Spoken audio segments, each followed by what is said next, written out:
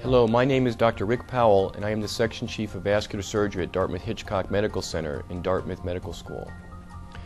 I will be discussing strategies to develop a successful academic career as a vascular surgeon who is also a basic research scientist.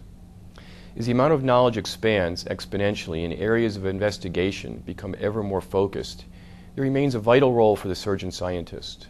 The surgeon scientist is in the ideal position to use the basic science laboratory to answer the most clinically relevant questions.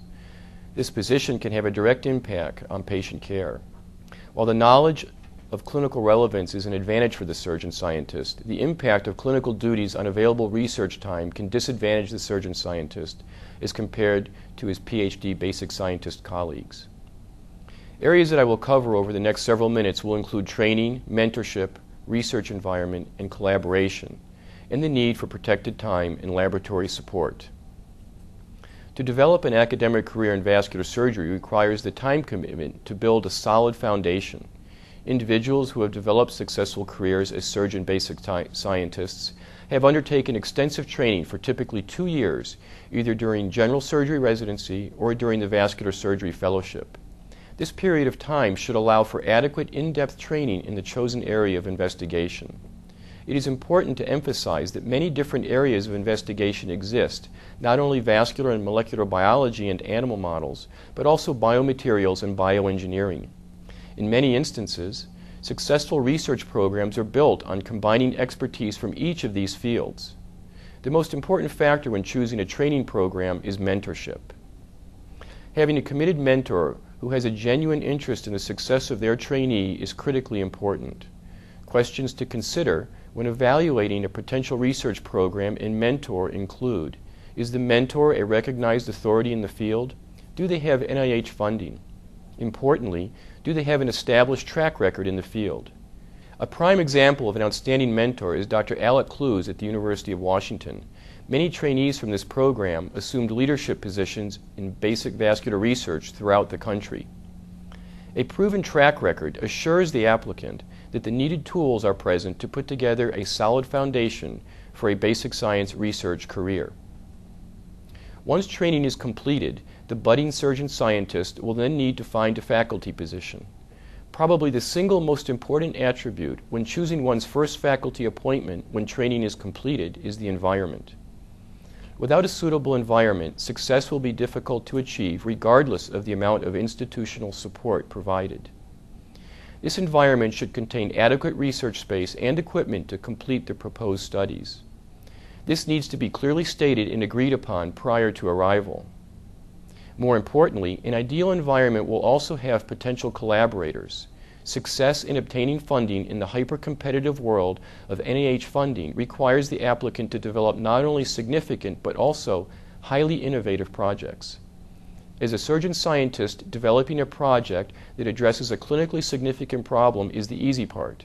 Developing an innovative project that will potentially have a high impact in the chosen field of research frequently requires collaborations between researchers with multiple areas of expertise, such as a biomaterials, molecular biologist, and animal models experts who together can create a project that may approach a particular problem in a novel manner.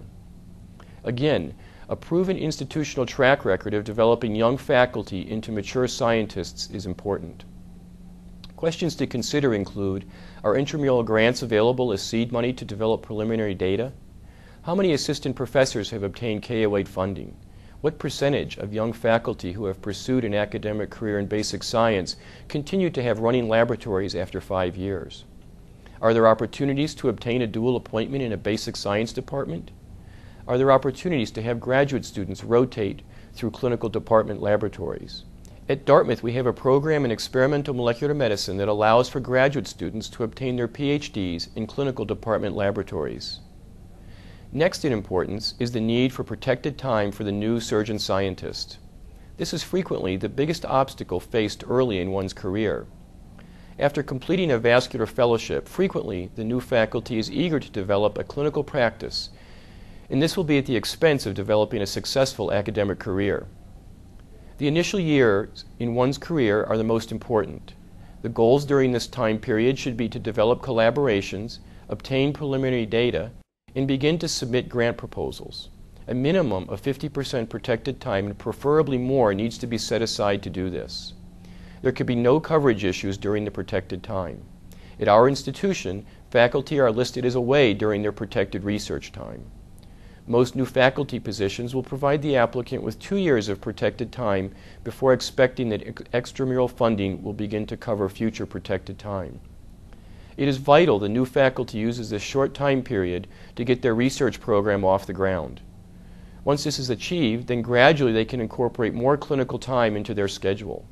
Lastly, it is expected that the institution should also provide a stipend for the research laboratory that should include funds to cover a research technician.